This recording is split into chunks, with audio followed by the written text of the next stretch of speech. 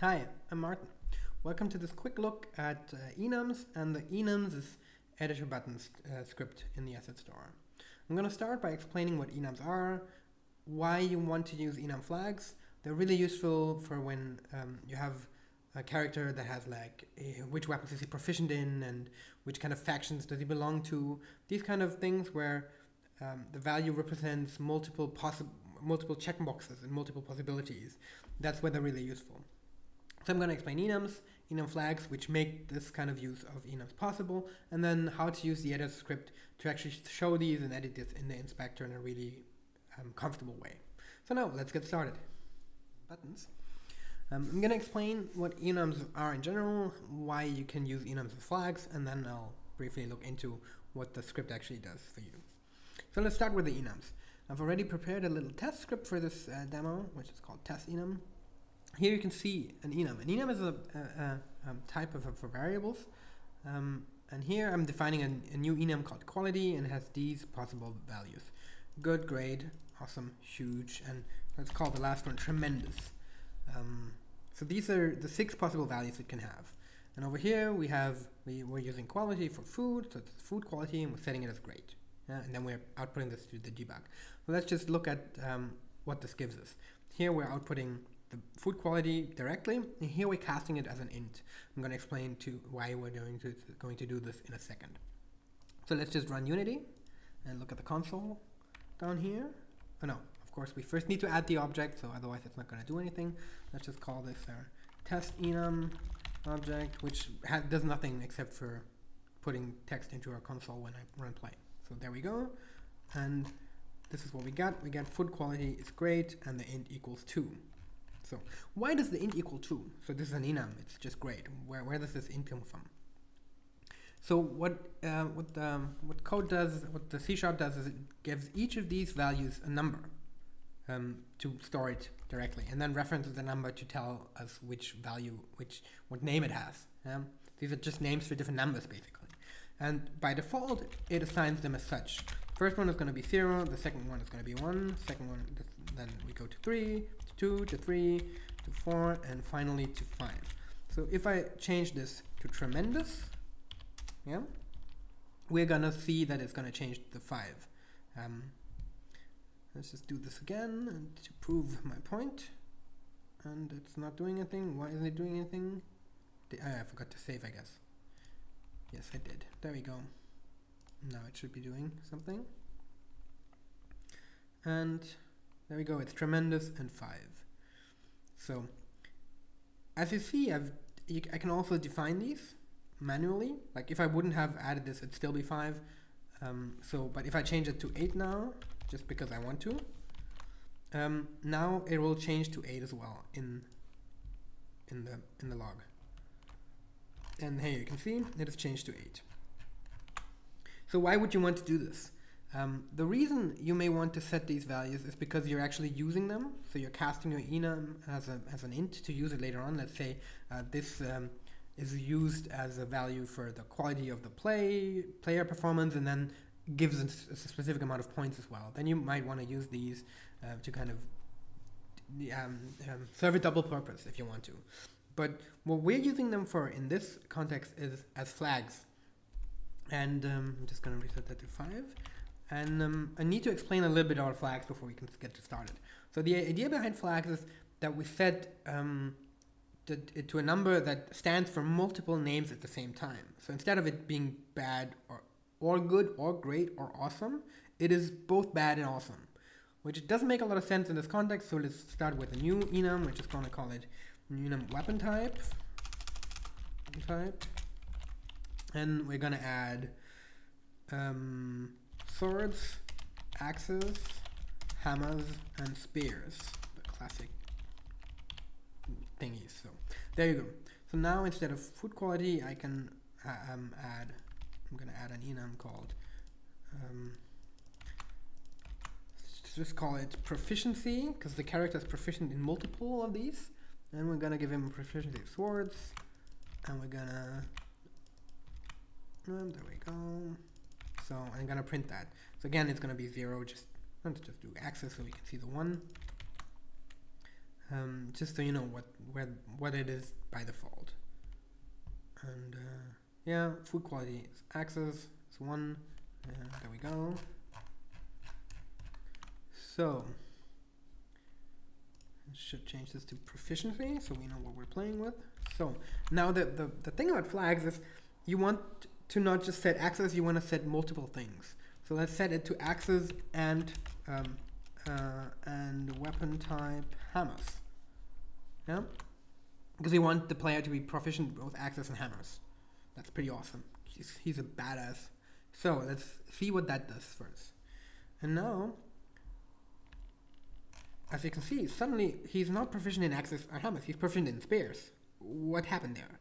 So this is why I was talking about the numbers. You can see the value of this of proficiency is 3, which sure makes sense. I mean, if you look at what's here, implied by the software by default is this one's 0, this one's 1, this one's 2, and this one's 3. And what we've just done is we've basically added 1 and 2 together and then resulted in 3. So now it's spears and not axes and hammers. And that's where the flags come in. And for flags to work, you need to do a few things. Firstly, we're going to add system flags here. So the system knows we want to use this enum as a flag. And then we need to set numeric values here that actually make sense. That can set each of these on and off. And this kind of leads us into binary code. So to make this possible, let's say this is our options. Do I have the right order? No, I don't. It's access hammers and spears, not to confuse everybody.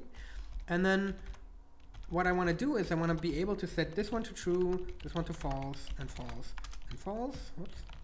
Basically, yeah, and it's just, and maybe set this one to true, and these to false, and I want to be able to set both of these to true and these to false. But just to make it easy, let's just go with 1, 1, 1. As 0 and 1 as shortcuts for true and false, because they're easier to read, and they make it look like binary. So let's just do, whoops. There we go. So now this kind of looks like binary code, and that's exactly what we're going to do with this. So in binary, the first letter, first number, the first digit, there we go. Sorry, English not my primary language. Has a value of 1, second one of 2, then of 4, and then of 8. Which means if we multiply these, we'll always end up with a unique number. So in this case, it would be 1. In this case, it would be 2. This one would be 1 and 2, 3, which is the result we just had, but that's more of a coincidence. And this one would be 12. So, and no, it's actually not the result we had because we had access and hammers. And this one, which is the one we just had, would have a result of 6 instead of 3. So, but if you do it like this, every value is unique. So every combination is possible and always results in a unique number, so it's always a recognizable value. So to do that, I need to do this as follows. I need to do this as 1, as 2, as 4, and as 8. So now, with our setting the proficiency to access and hammers, access being 2 and hammers being 4, the result should be 6. So let's give this a try. And there we go. It's actually correct. It tells us it's access and hammers, and the int is 6. It's pretty simple if you know a little bit about binary, which you now do. So there's another way you can set these values, which is a different way to write it, but the result is the same, is by using the bitwise operator. Let's just copy this one over here. Here you can see it's pretty much the same. Sort of a similar set of values from the text from the example. I'm just gonna make it look the same. So this is the same. It's just shifting this over 1 bit and so on. It's basically results in the same numeric values. This is gonna be 1, 2. It's gonna be 1, 2. Oh, it's actually 1 too much. The whips 1, 2, 4, and 8. Yeah. There's something you notice here. In difference to here, the 0 isn't being set. Here the 0 is being used as bad. Here the 0 isn't being used because it has to be, otherwise it's not possible to set no flag. So if we change it as like so, it means that swords is always going to be true, regardless which one we set, because that's just how it would end up being. If this one was 0, it would always be contained within that one. Let's just give this a try and see if I'm talking some sense here. No, it's not. Well, it still is, but it's now impossible. No, so it's still axes and hammers. It's now 3 instead of 4.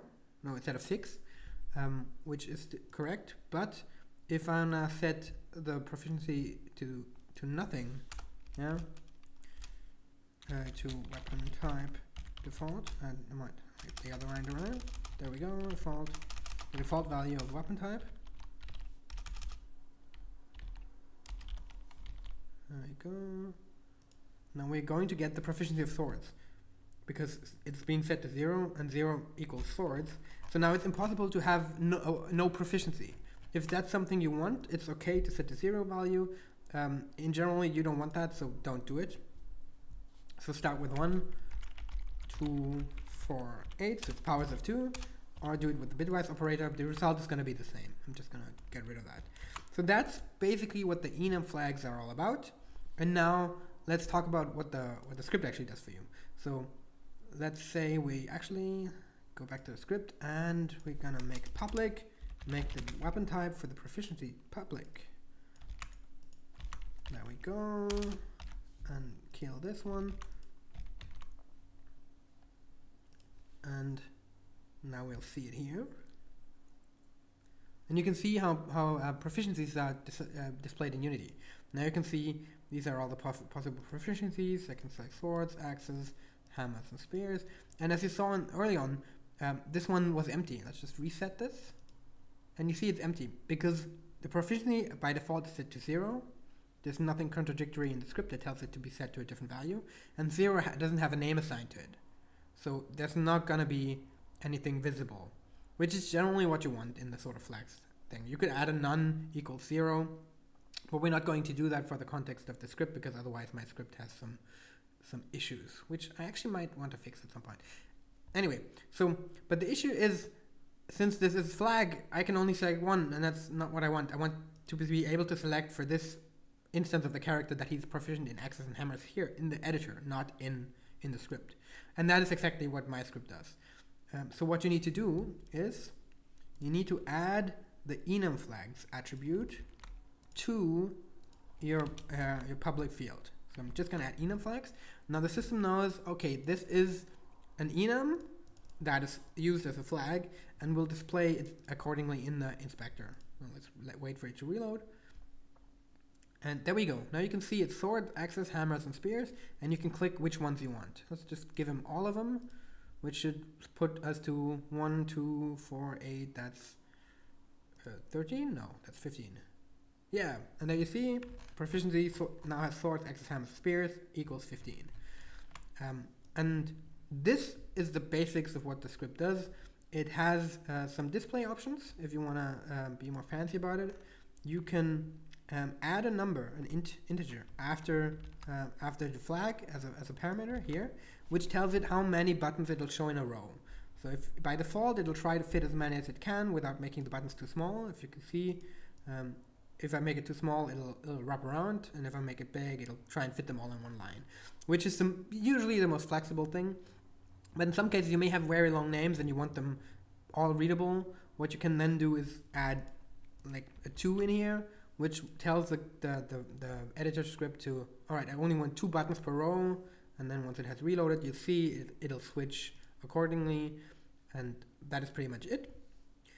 You can see the different values in the examples. There's some test objects included, which is simple scriptable objects, and you can see this is an option for just 1, or for 2, or for 4 in a row, or for like flexible. And you see the lower ones don't resize; they're always the same buttons, same amount of buttons. And that is pretty much how it works. It also supports multi-editing. So if you select multiple objects with flags, you see that the first ones are marked because they have the same value in each of them, and the other ones are kind of, none of them are marked, and they have this little tag here, mixed, that tells you these have mixed values. You should be careful when you edit something; you will overwrite all of them.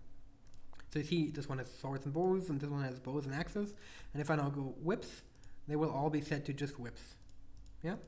So, and that's it. That's pretty much an overview of how enums work, how EnumFlags work, and what the script does. I hope you enjoy it, and I'm happy to hear feedback if there's anything you want to add to the script or need changed. Or also, if you find some time, I'd always love a review to kind of figure out how this thing is going and if you guys like it. And yeah, that's it for me.